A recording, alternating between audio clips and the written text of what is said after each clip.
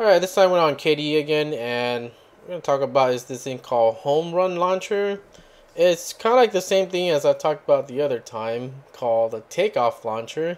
Or if you're using, what's it, Ubuntu, they have the Unity Dash. Kind of the same thing, alright? But this one's for KDE, and this widget, or Plasmoid, just make sure you install it, and after that to activate it, I guess. Just right click on here and add widgets. And just search for home run, right? So here's the thing, just double click on it, should pop up on your desktop here, right? Now, you know, if you just want to use an icon from here, you can do that and just click on it and it'll activate it. But I think most people would do is well, make sure it's, you know, it's not locked in. It's right here, it's not locked in, and then you can actually drag this and put it in your panel like that, and you click on it, and now you can use it like this, like you normally do, right?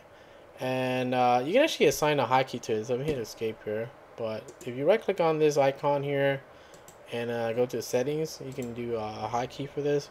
So I'm going to use super and let's say G or something like that. They call it meta, but you know, super key, meta key, or Windows key, same shit, right? And just hit OK after you apply it. And anyways, hit the hotkey, right? And then you can search for stuff up top here if you want. So let's say leaf pad, right? And then you just hit tab, and there you go. You have leaf pad, and you just open it. So that's almost the same thing, like I said. Other stuff you have in here. Let's see here. They have it like break it down to different tabs, or what is that, categories here, right? Like applications, and then you have like sub, you know, categories for that too.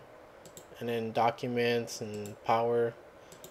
Pretty much that's the whole thing. It's not that hard to use, and it's just a search application. And then after you don't need it no more, it's kind of like a drop down terminal, but this is a drop down launcher you can actually do. Okay, so that's all you gotta do is just hit escape, or your hotkey, escape, whatever, right?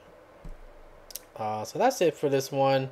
Home Run Launcher, if you want to get kind of like Unity style, if you want to do that. But that's it for this one.